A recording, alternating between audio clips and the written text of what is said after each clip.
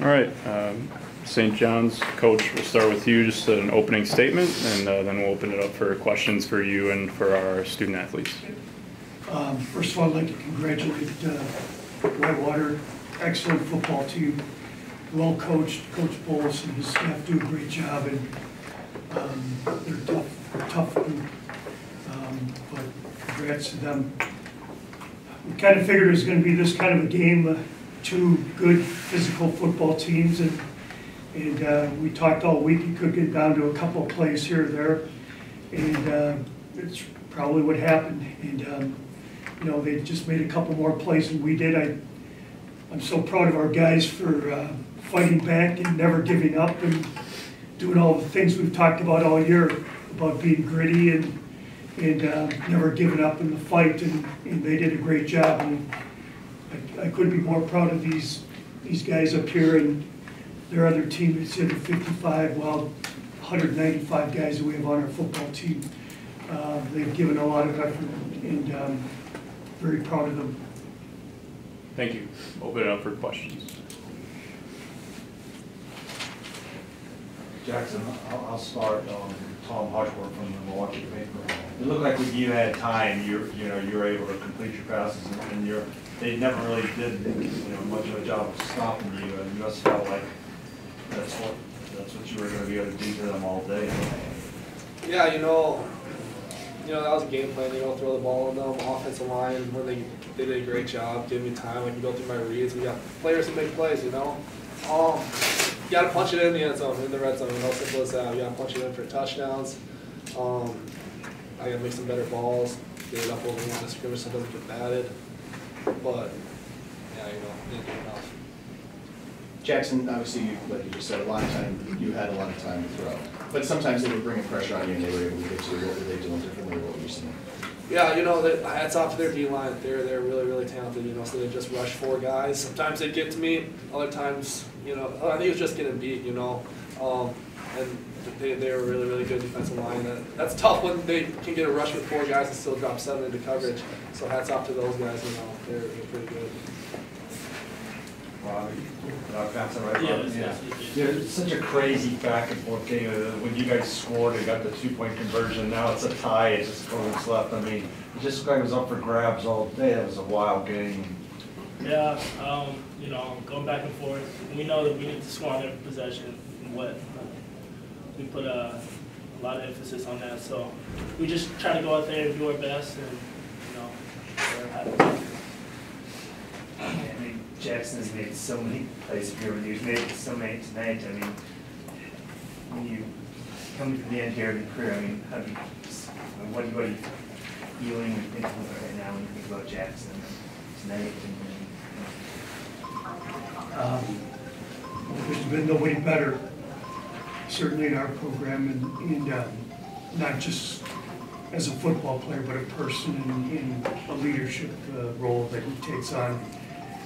He's been a tremendous representative of our university, and it's hard to think of what we'll be like without him. He's been that good for us, I know Jackson will be the first one to talk about his teammates and all that, but he's been the leader of this group, and it's been pretty evident how he carries himself and what he does to make this team top 4 football team in the country. I just want to try and get that. It's not about me. It's never about me. Our offensive line is the best offensive line in the nation. They give me time to play. And then I think there's a stat. Rob, how many catches did he have last year?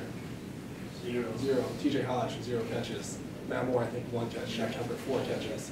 Blake Patrick, maybe 2 catches last year. So that's those guys stepping up and making plays. They really look good. Hats off to our offense. It's been a wild ride last year. We had guys that made plays and they really look good. So hats off to them. I'm bummed it's over, but these young guys have a crazy future. And they're very, very talented. Chris, your take on their passing game? You obviously had some success against them. What's your take? They came out and did a good job. We didn't make enough plays in the secondary, mostly myself. They run real basic route combinations. We knew what they were going to run. We didn't do the best job of putting ourselves a position to get off the field on third down, but our linebackers did a great job when they did drop it into coverage and things like that. We just got beat a couple times and man-to-man and got to eat that. You guys were able to hold in the field goals a few times, but I mean, there were a lot of times where you sort of were in some tough situations. As a defense, just sort of how do you react to that when you kind of Sudden change. Things are going to change on a dime, and we got to be able to respond to it. And the D-line and linebackers, my other DBs, they did a great job of doing that, man. And then when they had to make some plays. Coach, your defense did a really good job of stuffing that running game. It looked like one of the major differences was the quarterback, unscripted, scrambling and running. I guess there's no way to plan or for anything like that. It just kind of Well, you hope you can contain the quarterback. I mean, that we go into every game with that goal in mind.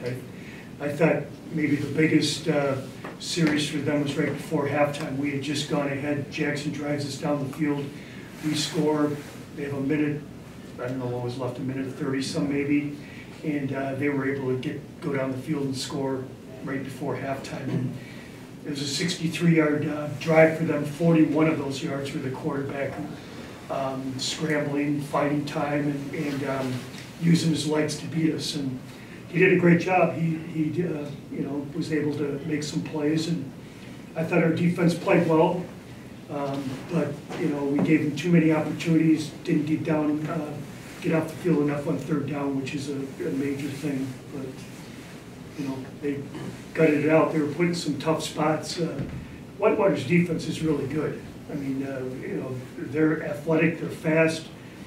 I see they sacked us 7 times. We have been sacked 7 times, all year, obviously, and they put a lot of pressure on. So, we. Again, our guys played as well as we could have. I'm sure we'd like to have a few plays back as anybody would, but we can't fault the effort of these guys.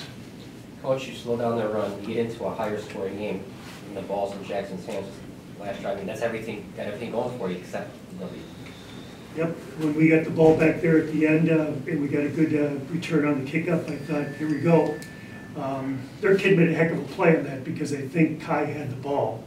And their kid wrestled it away from him. Jackson made the right read. That's the read. Got it to the guy that was open. Their guy just made a great play. And hats off to them. Jackson, you guys have made so many big plays when you come up there in that huddle. I mean, you're feeling pretty confident when you guys get in there because you've made some plays in those situations before. Yeah, it's nothing new to us. Game on the line situation, we've had that so many times this year. Especially with that field position, I wasn't expecting that great field position. So I told the guys, hey, believe we're winning this. And I go and throw an interception on the first play, so that's on me. But that's heartbreaking,